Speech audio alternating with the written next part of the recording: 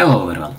Today we would create a script that allows you to create a categorized table list with all unplaced legends, schedules and views, then specify and remove them from your project. In Revit 2023, you could see a blue square next to the views in the project browser, which indicates whether it is positioned on a sheet or not. However, it would still require you to manually search and isolate these views before deleting. For the script, we would use 5 extra packages: Archilab, Genius Loki, Crumple, Clockwork and Data Shapes. The logic for the script would work around dependencies of views as well, to make sure that only correct views would be deleted. Let's get started. Let's start with getting all views, schedules and legends from the current project. Search for Collector of Views from Genius Loki package. Create a group and name it Get All Views, Schedules and Legends. Now let's check which views have dependents. Get list.filter by boolmask node and connect all views to list. Then search for views.dependents from Crumple package, connect all views to views and has dependents to mask.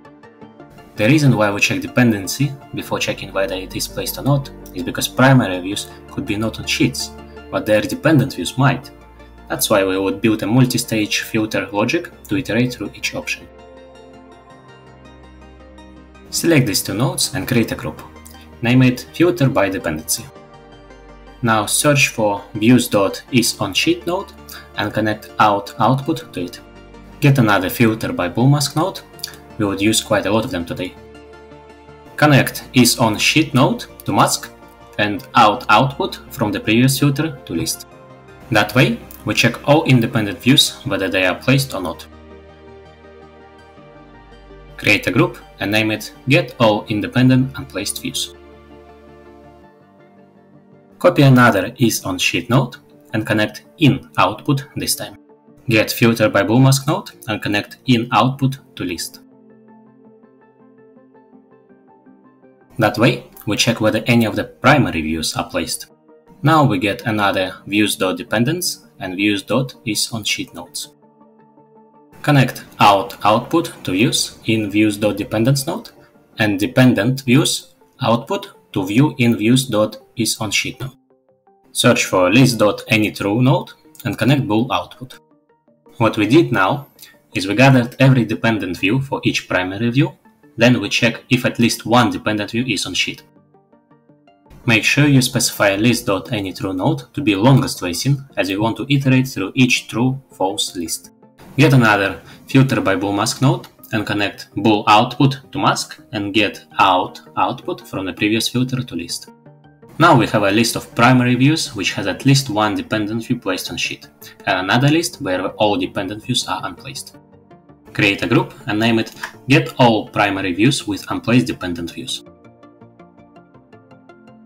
Search for list.create and add one more item. Connect output from filter node and output from Get All Independent Unplaced Views group.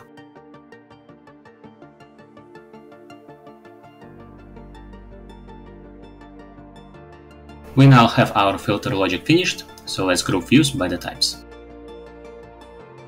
Get list.flatten node to make sure everything sits within the same list level.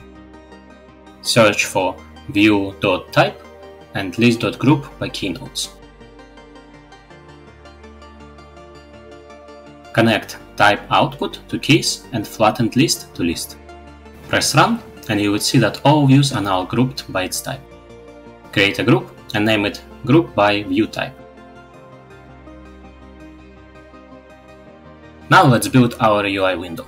Search for TreeView input node.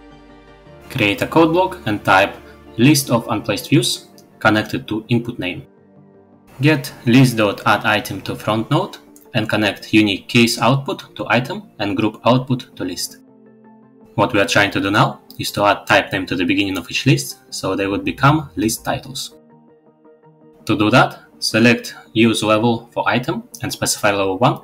Do the same for list by specify level 2.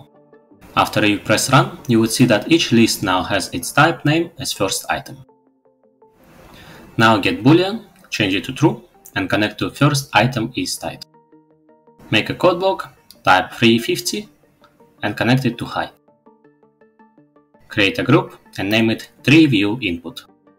Make sure you connect add item to front output to data in TreeView input node. Search for multi-input form and connect TreeView data to input. Get a boolean, change it to true and connect to toggle. Create a code block and type double quotes delete views, double quotes cancel, 500 and 200. Make sure each data is on separate rows and ends with semicolon. Connect item 1 to button text input, cancel to cancel button text input, 500 to width and 200 to label width. Create a group and name it main UI window. If you press run now, you would see our UI with grouped views. For the last bit, we need to execute the delete command after we select views. Search for elements.delete node from Archilab, as it only deletes given elements without affecting all dependent elements.